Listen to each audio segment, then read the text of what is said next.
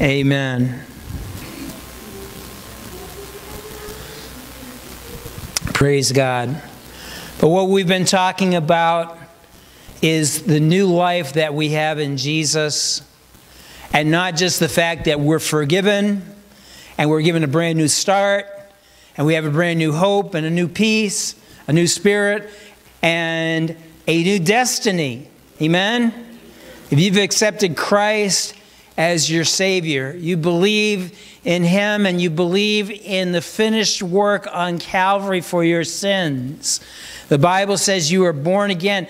You are a new creation. The old is gone, the new is come. And some sweet day, we're going to see Jesus face to face. No tears, no sorrow, no parting.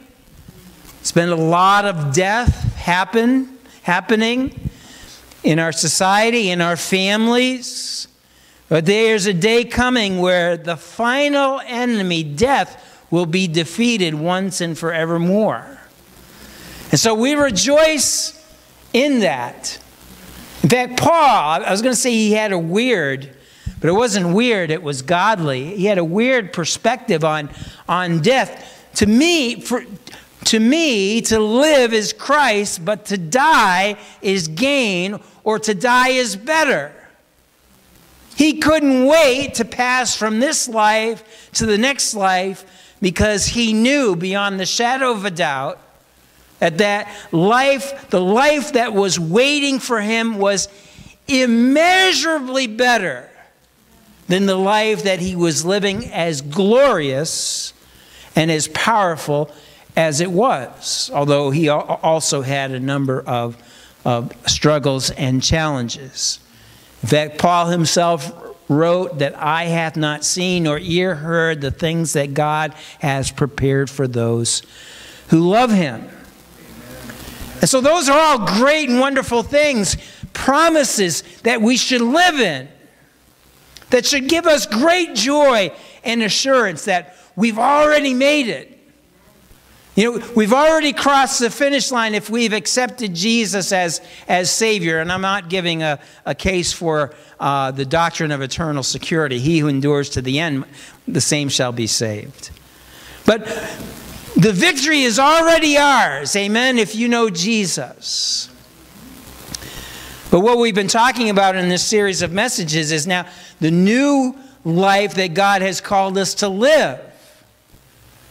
It's not just transformed on the inside as far as this new hope, this new joy, this new forgiveness, freedom from guilt, freedom from fear. There's a new way of thinking if you know Jesus, a new way and a new way of living, a new righteousness. And all righteousness is right living.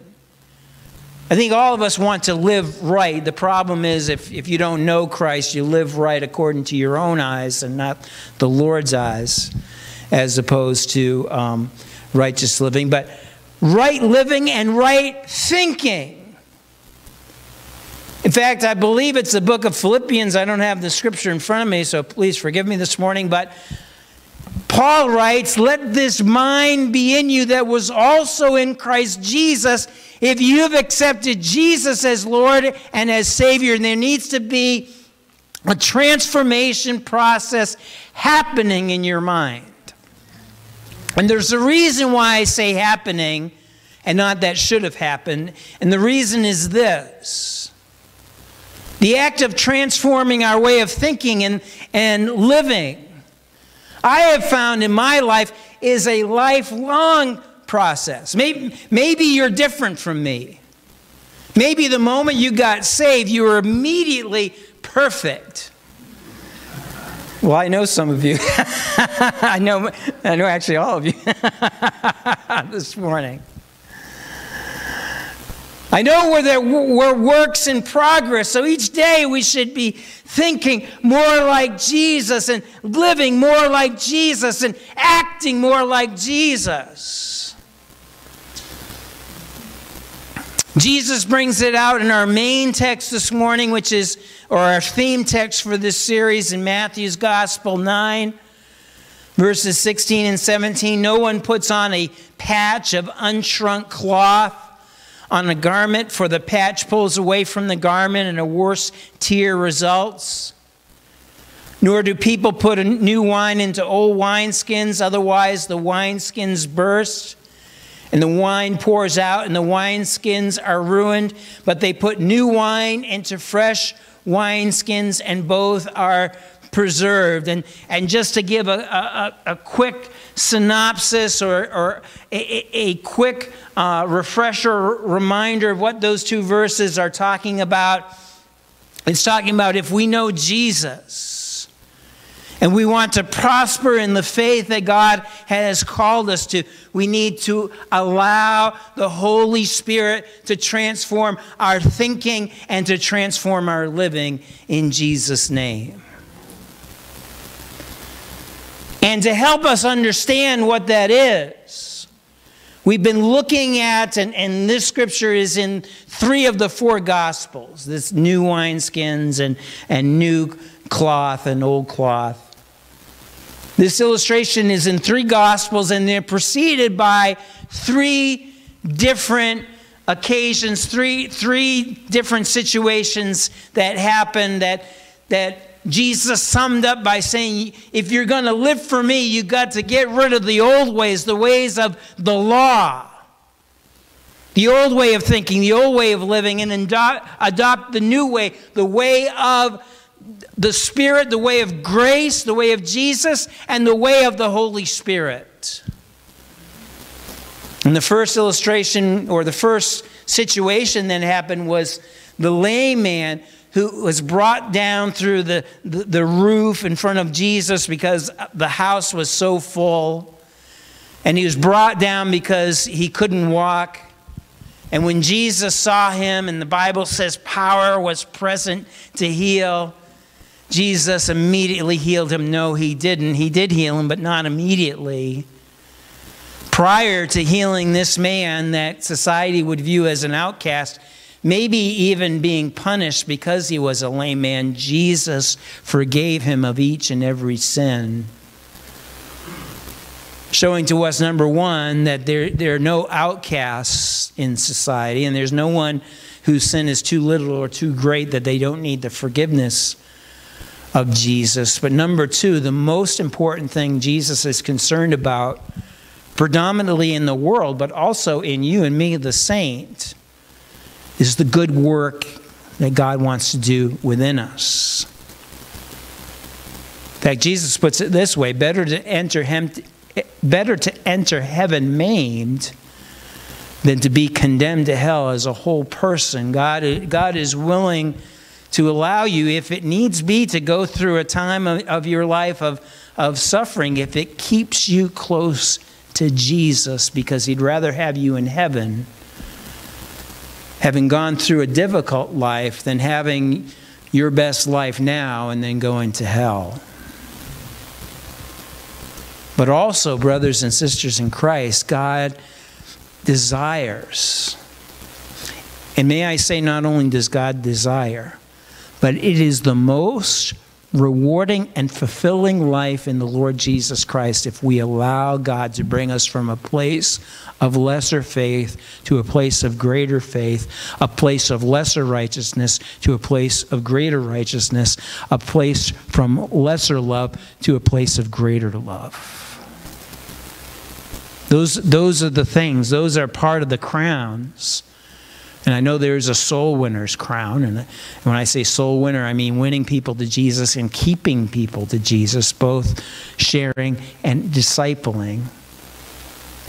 But we'll also receive a crown for the development of spiritual fruit within our lives.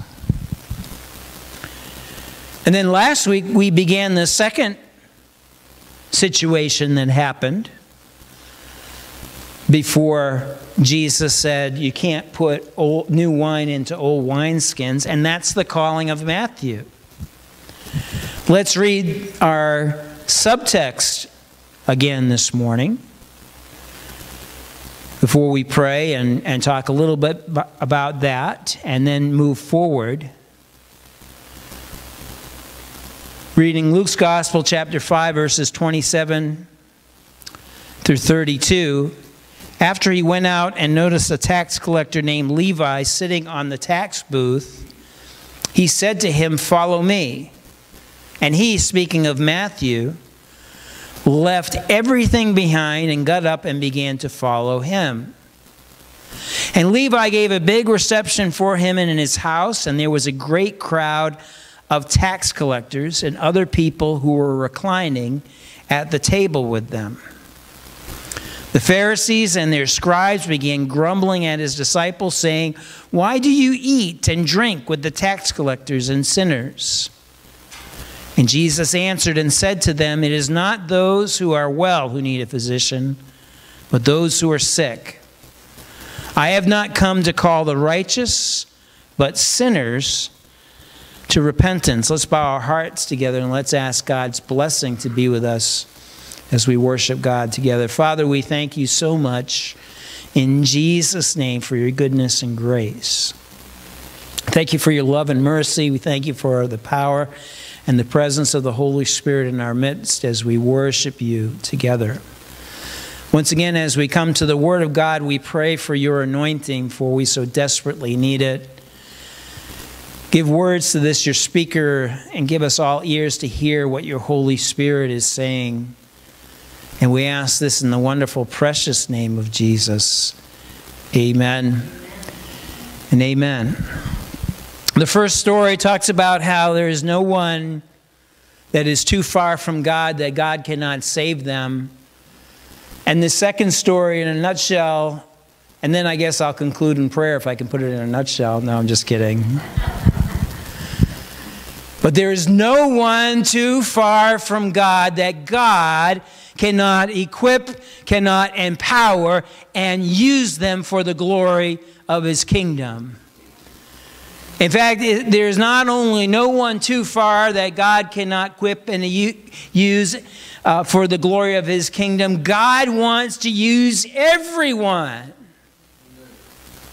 regardless of on what scale of righteousness or qualifications or strengths or weaknesses that in man's eyes that you rest upon.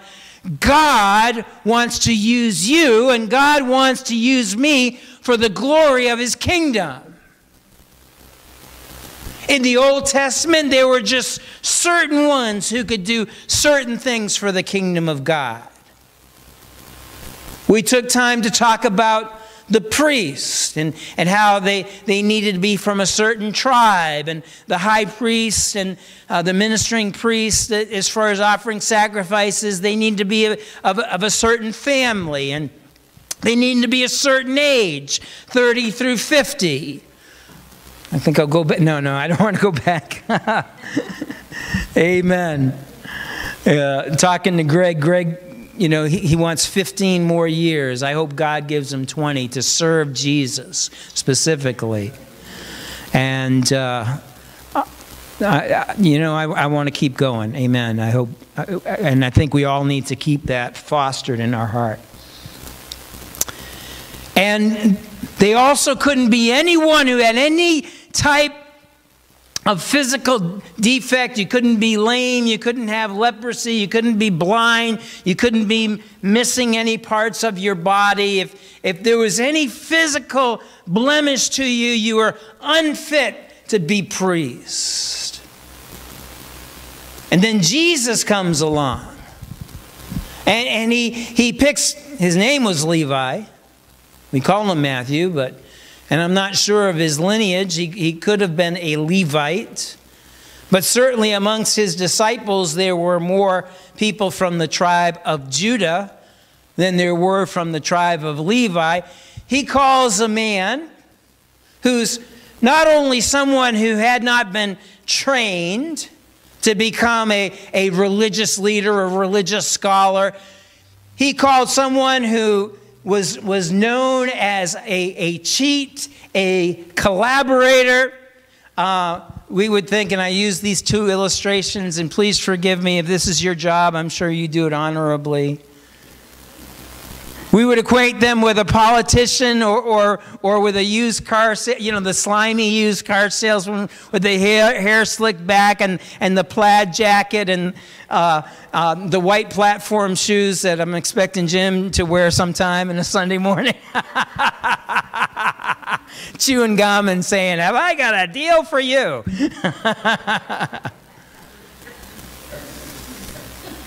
Anyone would want to follow or anyone would like to look up to. He had none of those things. He was hated. He was an outcast. He was someone that people didn't relate to. How could you be that person? How could you do those things?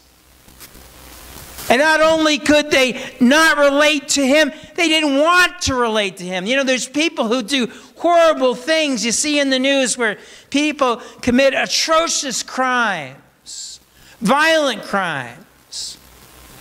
One of the things, sometimes me and my wife will watch a documentary and we'll watch people guilty of white-collar crime, like the Bernie Madoffs and that type of person. And I went, how could anyone do that? Swindle unsuspecting, especially older people, unsuspecting, trusting, some simple-minded, swindling. I can't relate to you. I can't get my mind around, and I don't want to think about it. And Jesus looks at him, the Lord Jesus, God in flesh looks at him and says, "Follow me." And you're not just going to be a follower of me, you're going to be one of the 12. A disciple who would later become an apostle. And a wonderful apostle. I'm not saying he's any greater than any of the other apostles, but a wonderful apostle in that God inspired him to write a first-hand account of the ministry of the Lord Jesus Christ and the words of the Lord Jesus Christ that you and I continue to study from and be enriched from today. This is the man God used. And so you and I have no excuse not to be called or definitely not to be called. I mean, God does the calling. But not to be used by God. I don't know enough. People don't take me seriously. I don't have a good personality for it. No, God can use Matthew. And we did throw Peter in there last week as well, the coarse fisherman who always seemed to be putting his foot in his mouth. If God could use those 12 men, certainly he can use you and me. The power, the anointing of the Holy Spirit is no different in us than it was those men in that day. So we looked at, as far as qualifications, is really none. In fact, I love the fact that Brother Tom was here and he shared how God used him. And he had quite a few things to say as far as prison ministry and evangelism. And then when I asked him, what were your qualifications to do in this ministry and prior to becoming saved? And with a smile and a laugh, he said, none. Without hesitation. In fact, if you talk to him, you should hear some of the stories that he tells before he became born again. You would think in your mind, there's no way I'm going to use that guy. And there's a crown waiting for him for his faithful service. Why? Because he allowed God to change him and to move within his heart and to move through him to others in Jesus' name. But having said that, it doesn't mean that there are no qualifications for ministry, for there certainly are. In fact, not only are there things that God is looking for in believers in the Lord Jesus Christ, they are far greater and may I say far more challenging than the qualifications that the Levites or the priests had in the Old Testament. Last week we shared about Samuel and his choosing of David to become king. And as the story goes, for those of you who may not be here, don't remember the story, or not familiar, God sent Samuel to a family headed by a man named Jesse to choose a new king for Israel. And Jesse had a number of sons, and it was from among one of these sons that God was going to choose the next king. When the first son comes out, I think his name was Eliab, and Samuel sees him, and he's everything as far as just visually what you would want from a king. He was tall, he looked strong, he was probably handsome. It was a very handsome family. He probably had an air of confidence, and from a leader you want someone brimming with confidence as he walked, strutted in. Wasn't that confident if you continue to read through the stories, another message for another time. And Samuel says in his heart, this must be the man. Look at him. What a specimen, if he was to use words of today. A fine specimen of a man. And God says, no, I have rejected him. And the reason he rejected him, he said to Samuel, you see, I do not see as man sees. I'm not looking at, how big or how confident they are, how they'll make people swoon.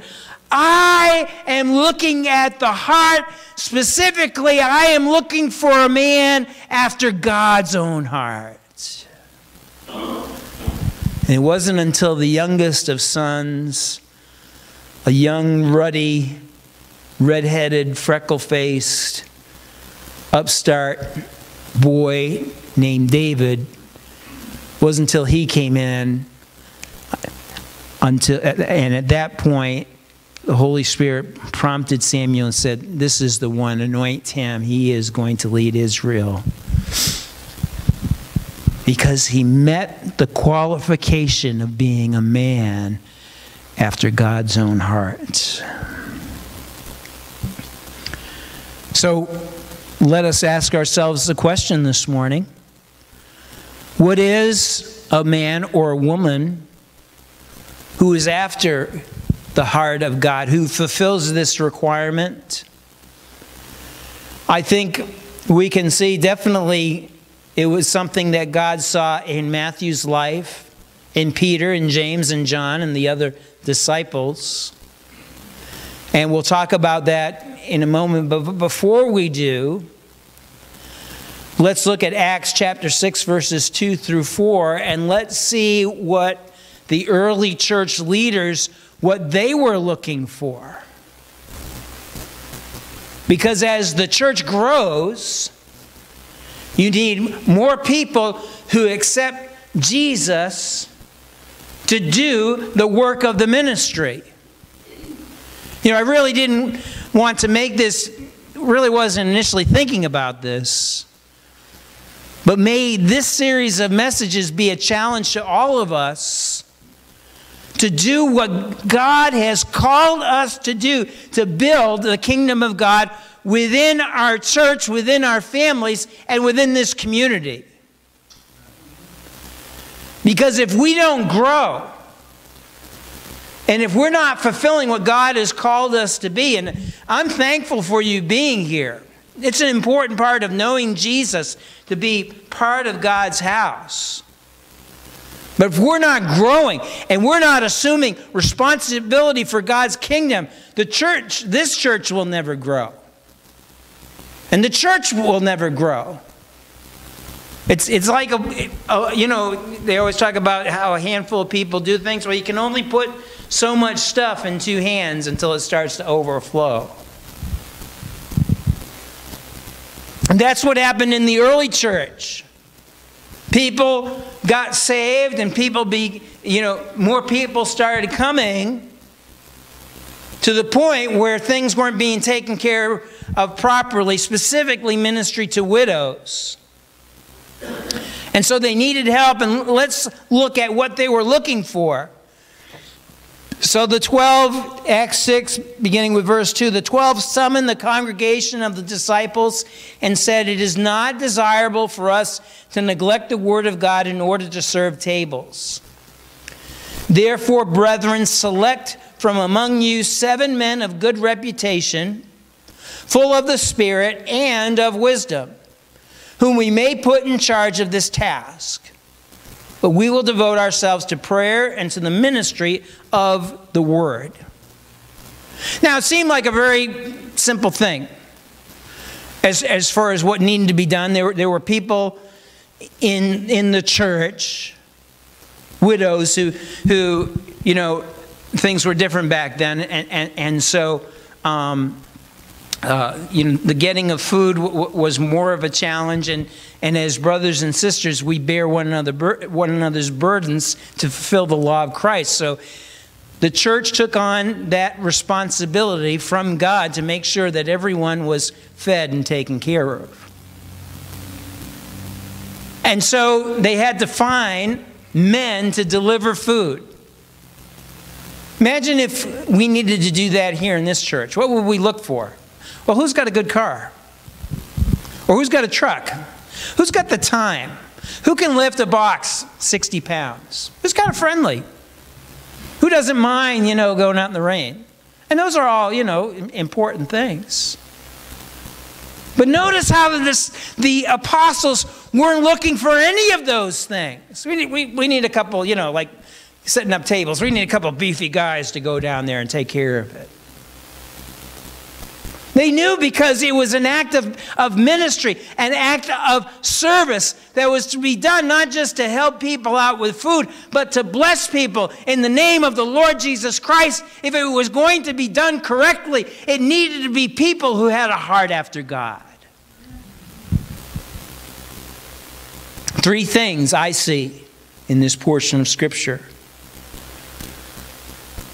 that these leaders were looking for in these servants, these ministers of food. By the way, they just didn't deliver food. Stephen was one of them, and not only was he the first martyr, but he was a preacher, a teacher, and a worker of miracles under the power of the Holy Spirit. Don't despise doing works of service. The first thing that they looked for, or the 3 things, number 1 is sincerity, number 2, communion, and number 3, peace. Sincerity, communion, and peace. Where do we get that? Where do we find that here? Number 1, they looked for someone with a good reputation. It wasn't just anyone. They wanted people who were known to be people of God. And when I say that, I think of the Apostles' Paul's conception of what it means to be a person of good reputation, where he stated, "My conscience is clear before God and man." Somewhat, it would be easy, especially here. Last town I lived in was 1,200, so everybody knew everybody's business. You found out what your neighbor was doing before they actually did it. It was so small. No, I'm just kidding. It doesn't even make sense. But it's very easy in our culture, in this area here, to come to church on Sunday morning and pretend to be a Christian and then live like the devil the rest of the week. And no one at church ever be the wiser to it. As not a man or a woman after God's own heart. God is looking for people of good reputation, both within and outside of the church of the Lord Jesus Christ. Now, some of you might be saying, does that mean we have to be perfect?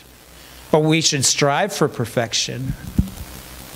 But a man or a woman of good reputation not only is like Jesus and becomes more like Jesus every day because they're constantly growing, they're constantly pursuing him, they're constantly growing in him and the power of his Holy Spirit. But number two, when they make mistakes, and we all make mistakes, when we sin, and we all sin, we acknowledge, we take responsibility, and we ask for forgiveness. And all of those things can be condensed into one word, I feel. At least this speaks to me, and I hope it speaks to you this morning. The word sincerity. Sincerity. We live sincerely before God and man. We're not hypocrites.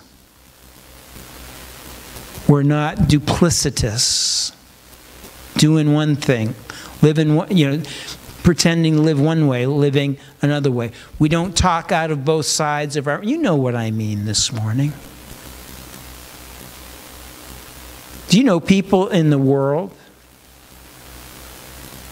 They want to hate you if you're a believer in the Lord Jesus Christ. But if you're truly living a sincere life before them, they won't agree with your faith. They may not agree with your politics. They may not agree with anything you do, but they will respect you, and they might even come to like you because you are who you profess to be. Secondly, communion, and that is brought out how these men were not only to be men of good reputation, but full of the Holy Spirit. There are, I dare say, two types of believers in the Lord Jesus Christ as it relates to this point. Number one, those who have a strong relationship with Jesus because you spend time with him. Spend time in the Word of God. Not just reading the Word of God, meditating upon the Word of God. I think we've gotten away from that. We get distracted on so many things. May I ask you this morning, do you take time during the week, every day, to meditate on God and the things of God? Spend time in prayer. Not only casting your cares, not only interceding, but just worshiping Jesus. And asking God to speak to your heart. The Holy Spirit still speaks today. And if you open up your heart and listen, you'll hear him. I'm not saying what frequency you will, but he'll speak to your heart. And not just when you're praying. The Bible says, I believe it's in the book of Galatians, if we live in the Spirit, let us walk in the Spirit. Which means, if we're working on that strong relationship with Jesus, I love you, I want to spend time with you, I worship you. Teach me, O God, your ways.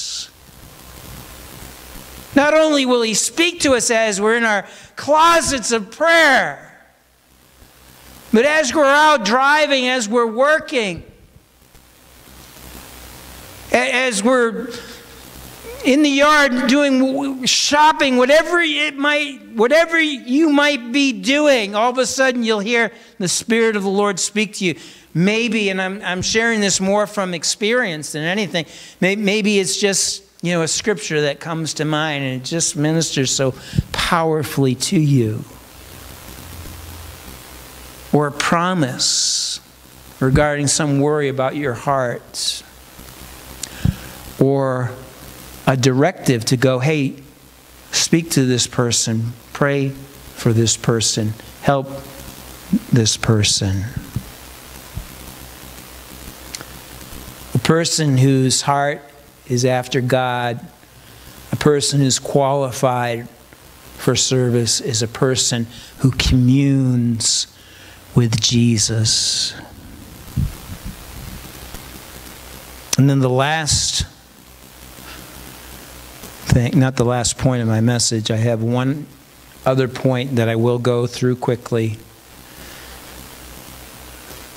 Actually, you don't turn into pumpkins till noon, so I have an hour actually to do that.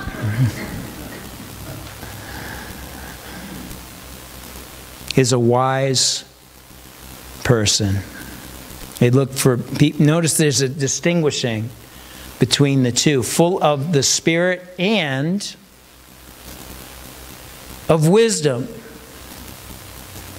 And of course, wisdom is one of the ministries of the Holy Spirit.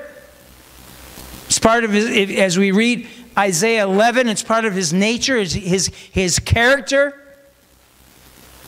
And so if we're walking in the Holy Spirit and we're listening to the Holy Spirit and we're spending time with the sword of God's Holy Spirit, wisdom is just going to flow out of you. Your life will be marked, divine wisdom and not man's. Your life will be marked by its words, and your words will also overflow with jewels from heaven of wisdom.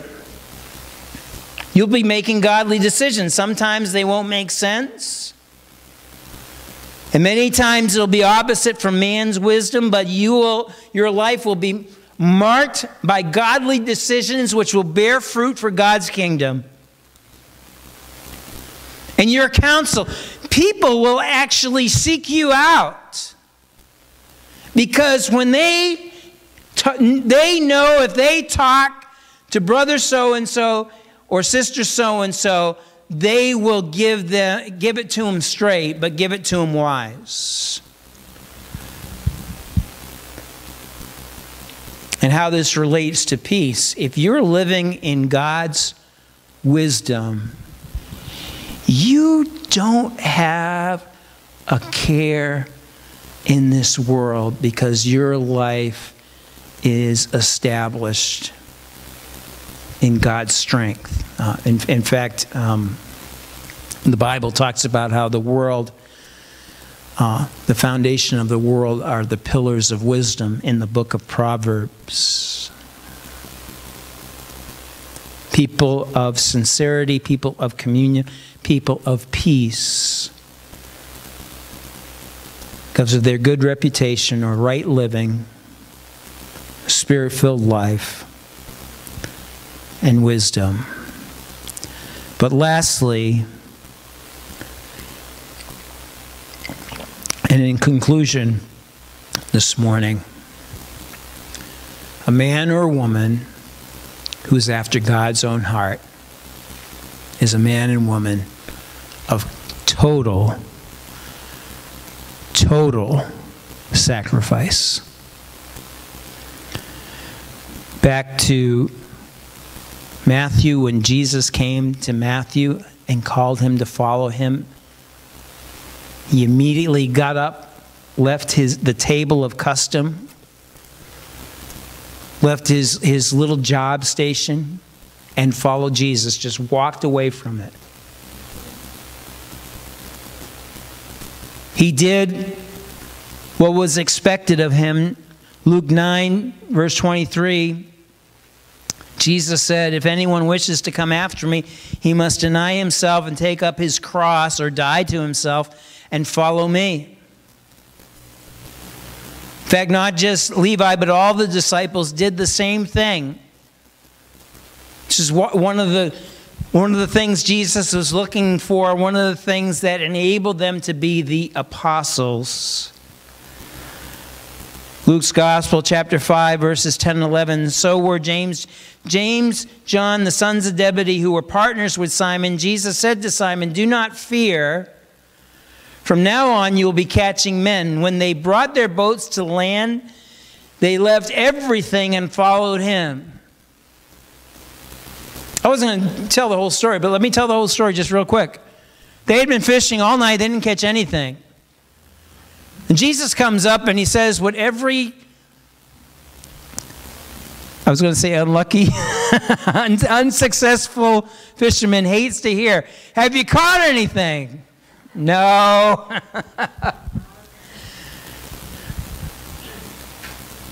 Drop your nets. They dropped them and they pulled in a load of fish so big the boat could barely contain it. I believe it began to sink. And on the heels of their greatest success, their greatest haul of fish ever, this is great. Jesus says, I'm going to make you now fishers of men. They come to the shore, they leave their boats, and then they follow Jesus. They didn't go back till much later. When I say later, it appears they didn't go back until after Jesus rose from the dead, and only for a short time.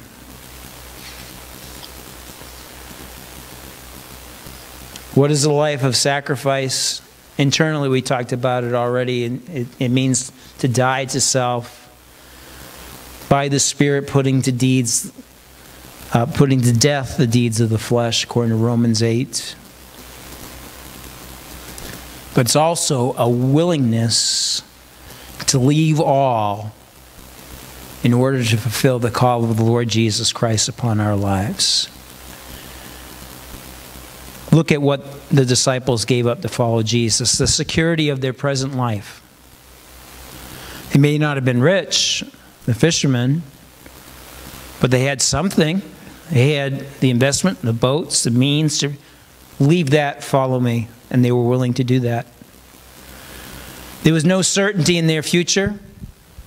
Jesus didn't have a growth plan, and this is where I expect to be in 5 years.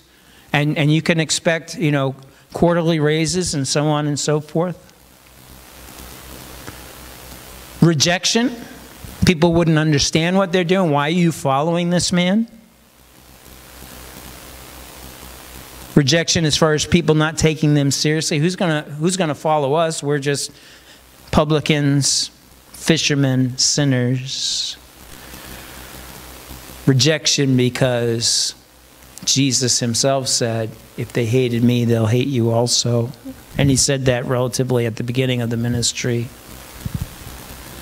And a willingness to adopt a dangerous lifestyle. Not that God would cause you to do anything risky as far as what the world sees, but a life that opens yourself up to the persecution of men and the torments and the temptation of the enemy. There is a spiritual world. And let me tell you, that calling to leave everything and follow Jesus is upon each and every one who would profess the name of the Lord. And to say to a disciple to gloss over that or to not mention that at all is not to present not only the fullness of what it means to accept Jesus as Lord and Savior, but to deny them the privilege of being set free from the mundane of the world, but more importantly, to enjoy the blessings of the Lord Jesus Christ that only comes when we live a life completely surrendered to Him. Now this morning I'm not saying that you need to all leave your jobs, leave your homes, and you need to follow Jesus. I'm not saying that. But in your heart today, is there anything that if God was to say, you need to leave that in order to follow me? There might be something in your life that you put above God. It has your love, your attention, your adoration. And so you put that before, you come to church, you spend time reading the Bible, but it's secondary to your golf game or your fishing or your social group or whatever it might be. God's saying, that's been a roadblock between you and me. You need to lay that aside. Or there might be something God is calling you to do, but you have some type of activity, some type of engagement, and you're like, I just love my bridge club too much. I don't even know what bridge is. It's a card game, I guess. But I just love my bridge game too much. And for me to, pass out Bibles on a Saturday morning, or I can't do that.